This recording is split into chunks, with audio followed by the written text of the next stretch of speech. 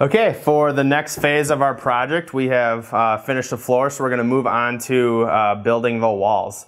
For this project, we have 4 walls. As you can see, they're already up, and we have a few different components to each wall.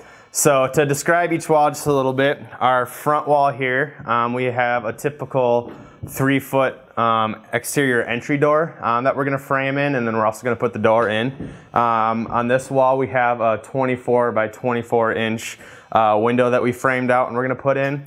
And then on this back wall here, we're going to frame in basically a door or opening that's over 6 feet, because we have a little bit different framing for the header. We'll talk about that in a minute. And then we have one wall that's just plain, there's nothing going in it. We'll show a basic framing tutorial with that. On top of our walls, we also have our gable end walls. And once we get to the roof portion of the roof framing portion of our project, we'll show you how to go ahead and frame those as well. But to get started, let's talk just a little bit about the anatomy of a wall. Basically, a wall has 3 different components. It has a bottom plate, which is this part that comes all the way across the bottom of the floor. It's what the wall, or it's what sits on the floor, and holds the second component, which is the studs. That's all the vertical members in a wall. And then you also have your top plates. So basically it's just a big sandwich of bottom plate, top plate, and studs inside. There's a few other components, we'll get to those in a second. Basically those are the 3 things that hold your wall together and make your wall. So the other few components inside a wall, you have a different couple names for a couple different studs. You have your full studs or your king studs. Those are your studs that go all the way from your top plate all the way down to your bottom plate. Then you have your shoulder studs, which are the studs that frame out your door opening, and your header sits on top of your shoulder studs. This header basically acts as a weight distributor. If you kind of look up here, we have our roof framing, our rafters, that's sitting right above our door, and we need something to distribute that weight off to our shoulder studs. So basically this header carries that weight. We have a point load coming down here, and it carries the weight off to the side, down our shoulder studs, down to our floor, and then our floor down to our foundation. So these headers are real important to have in here. We also have these little guys, they're also studs, what we call those cripple studs.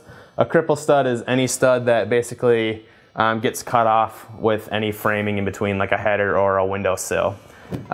So let's go over to our window here. We basically have the same framing as a door. We have our king stud with our shoulder stud next to it, and our header sitting on top with a cripple stud up there. The only addition basically is we have this sill, which is basically the bottom of the window, and then a longer cripple stud going down to the floor. And we'll show you how to frame that once we get to laying out this wall.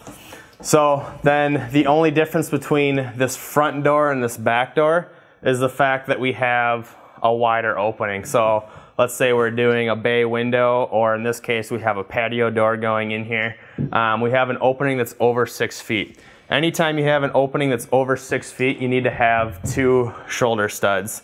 And if you get towards an opening that's like 17 feet, 18 feet, like a garage door, then you need to start thinking about doing a triple shoulder stud. And then we also beef up our header just a little bit. That's a lot more weight. Looks like we have 3 rafters that this header is carrying. So we need to beef up our header a little bit. Again, we'll talk about that when we lay out our wall. The only other important concept really to talk, or 2 more important concepts to talk about, is our double top plate.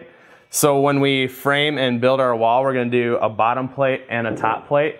But then after our walls are standing, we're going to do a double top plate. And that's important because it basically ties all 4 of our walls together. Or if you have a partition wall, it would tie that partition wall into your exterior wall.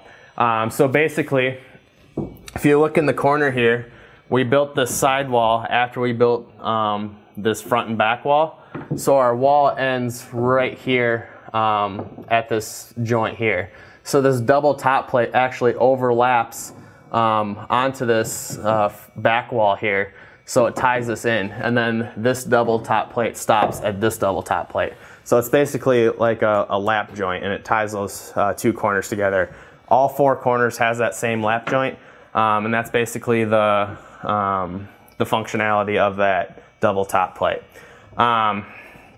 So we'll go ahead and we'll kind of go through the whole process of laying out a wall. That's basically taking your top and bottom plate and making marks along that plate where the studs go. We're going to talk about 16 and 24 inches on center. And then we're also going to show you how to put the sheathing on the exterior of the walls. So why don't we go select our top and bottom plates and we'll get started.